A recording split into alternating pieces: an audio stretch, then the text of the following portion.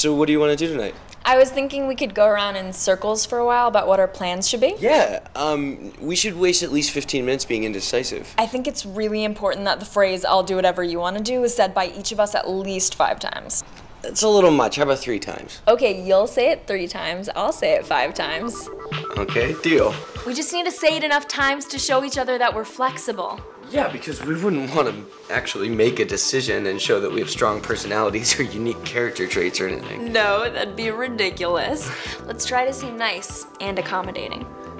Well, how about we end up choosing to go see a movie? And the movie we'll finally decide upon will be something that only I want to see. Because you'll whine in that really cute way about how Katherine Heigl is your power animal. And you'll agree to watch it because you'll think that if you sit through a lame chick flick, you might get some ass later. All right, I'm not only interested in you for sex. I like you for other reasons. But, I mean, yeah, I will be really sweet to you all night, so you'll feel obligated to get me off. I'll feel this strange sense of guilt if I don't put your dick in my mouth, and I won't want you to think I'm a prude. And I'll want to prove that I'm a man by getting you off, so I'm gonna be touching you pretty aggressively. And I'll push your hands away because you'll be too rough and I'll feel awkward about giving directions. And you won't do that because then I would feel emasculated, and that would ruin it. But I'll just assume that you're frigid or something because you won't be able to come.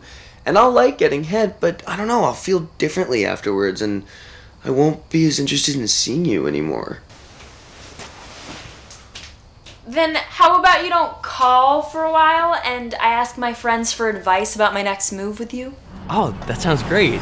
And then I'll call you one day when I'm feeling lonely or something, and we'll get coffee and you'll be sitting there smiling, looking all cute, and I'll remember why I liked you so much in the first place. I'll talk too much because I'll be nervous, you'll lose interest again, and I'll try way too hard. I'll start imagining my entire life with you. I'll think about how much my mom would love you. And when you talk about your family, that makes me think of meeting them, which makes me think that this whole thing is moving way too fast. And I'll think about my ex-girlfriend that broke my heart in college and how I do not want that to happen again. I'll think of the boyfriend who broke my heart in college and compare him to you. I'll think about how I want to change you. I'll think about what you'd be like if you were just a little bit different. And then you'll say something really funny and I'll think you're perfect just the way you are. And I will think, wow, you have the exact same laugh as my ex-girlfriend. We'll part ways. I'll kiss you on the lips without thinking about it. I'll totally overanalyze the kiss. Hey, wait, you know what we should do? We should drunkenly have sex. How about you call me at like 2 a.m. some random weekend to come over and fuck me? Yeah, no, 2 a.m. works. Let's do that a lot, maybe every other weekend for like 2.5, 3 months, just to make it a routine. And all the while we can be developing really strong feelings for each other. Yeah, but we're gonna lie about the feelings and say we don't want anything serious, right? Of course.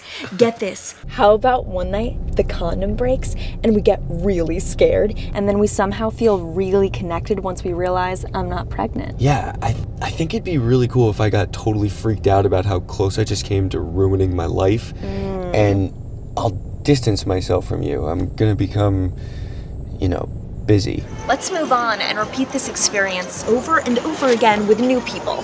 I'll find a guy who's not too much different from you. I'll find a girl that's just like you. He won't be as good as you, but since things didn't work out with us, I'll just pretend that he's amazing and you were awful. Could we bump into each other at the movies with our new casual sex partners we're kind of dating, but not really? Could it be another one of those silly chick flicks? Just so we can come full circle? It's a really nice touch, the whole full circle thing.